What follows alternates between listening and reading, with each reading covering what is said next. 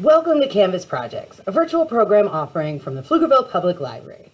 I'm Meg Miller, an Adult Services Librarian, here with another fun project geared to ages 12 and up for you to complete.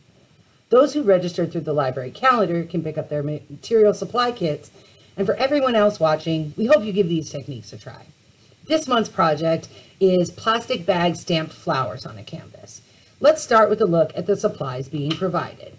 So in our envelopes this month, you have 3 plastic bags, one larger one that is the gallon size Good Sense food storage bags from Dollar Tree.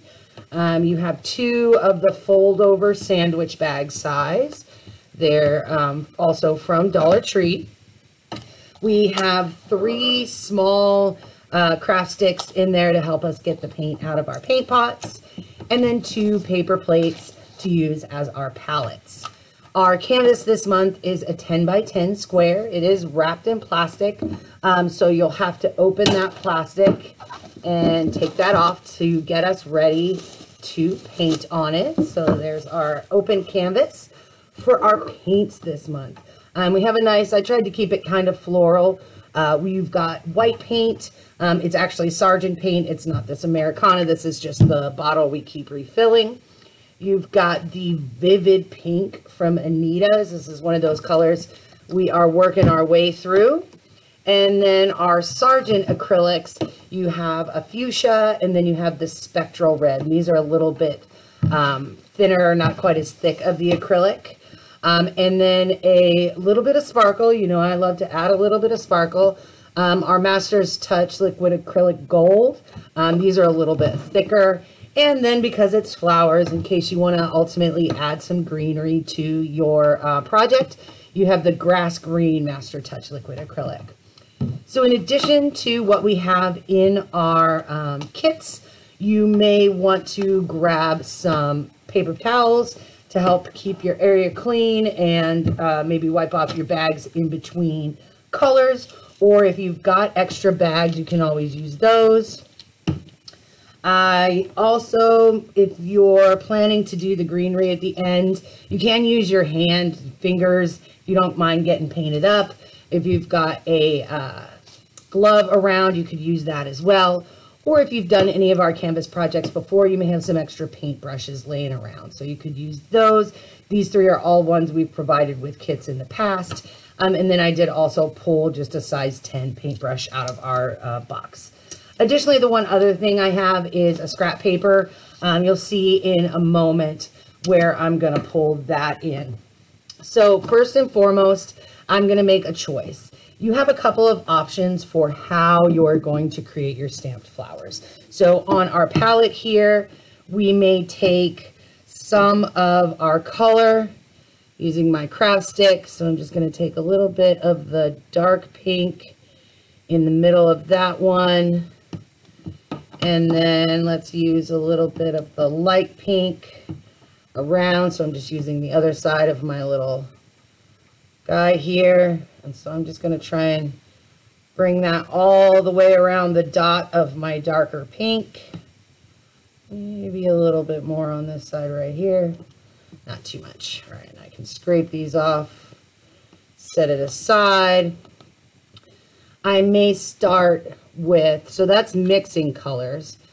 You can also do stamp one color at a time. So on this other one, I'm just going to take some of the red by itself there.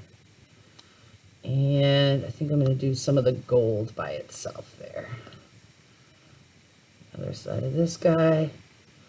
And I'm already getting a little bit of paint on my fingers, to be expected. That's half the fun of these projects. So then with my paints out on my paper plate there, I've got my 2 bag options. So with our smaller sandwich bag, it does have a fold kind of at the bottom as well. So when we put air into our little bag, I'm just going to open it up some, kind of make that classic little piece there, give it some air and close, and then twist. I've got that kind of angle to the edge, and that is going to create a specific print. So let's do that with just our red. I'm going to pull that in there. Let's get some on the other side. So I've got kind of paint all around the top, not quite as much over there. And then I'm going to use my paper to kind of remove some of it. See, that is just a solid paint. This way I'm starting to get a little less. So then I can come to my canvas and drop down just one, and I'm getting those white spaces in between that kind of hints at the petal. And I can do a fair number with the bag as it is. So then for our larger bag, figure out which side is open. I can create bigger flowers. So let's give us some air. I'm going to take 2 breaths. All right, twist that up. And we see here that my point very much now is not folded in. So for this one, I'm going to come into my mixed colors. And I'm going to come right down in the middle and then just push myself all the way there. And now I've got paint kind of all the way around. I can do the same thing where I blot some off on my paper, although that actually had kind of some of that cool white space. So as I push down, I'm going to push down pretty far on this one. So there I'm really getting that good spacing. And that is mixing of the colors. And then I can just take the other side of my bag. Let's get some of this gold. Really get it all the way around. There we go. So I could let this layer dry some. So mine aren't too hefty. If I go ahead and stamp now, which I'm going to do, I will get a little bit more blending. If I had left these to dry, I could come back over and I wouldn't get quite as much of that blending. So I'm just going to add that gold to all of my reds and even keep going onto those pinks that I had. And really that probably needed a little bit more paint. And now I'm getting that mix of colors really going. And so I'm going to stamp. I probably would have stamped more for a final. So this is my example here. All of these are done with that technique of mixed paints rather than one color at a time layered on top. But I did come back and add. So let's set our bag aside.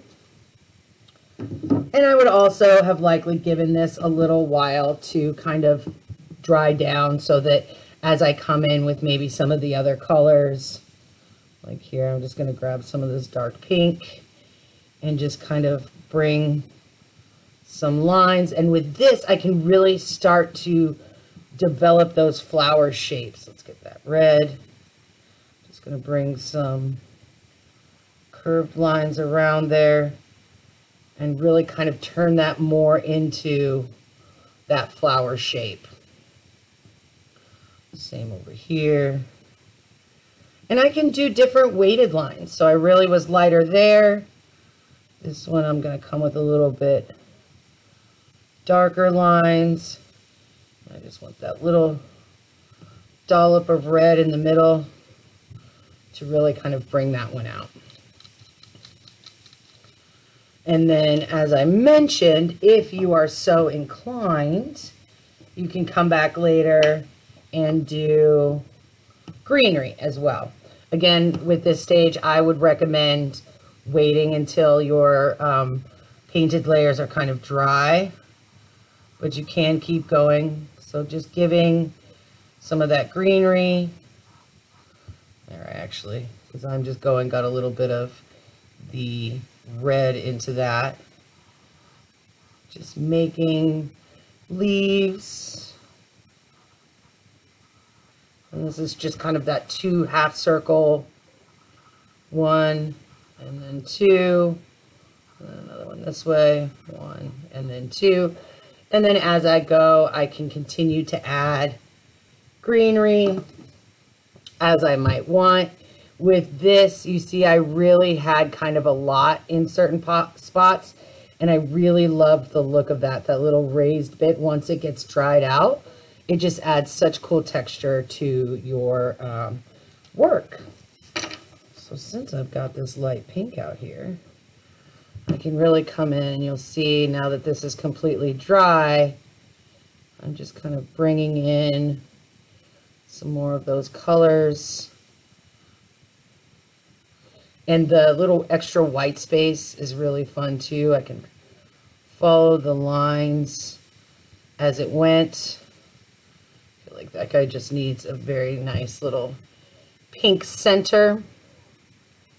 Oh, that one has the gold center. And really just explore. For our project, we did just air in the bags.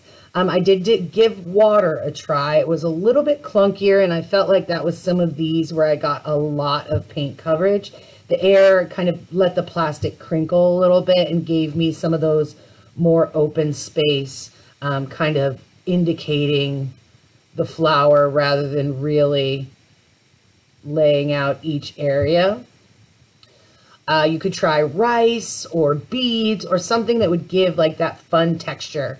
And if you don't want to start on your canvas, you can always start on a piece of paper or even the back of your envelope, something like that, to give some of these techniques a try before you really go at your canvas.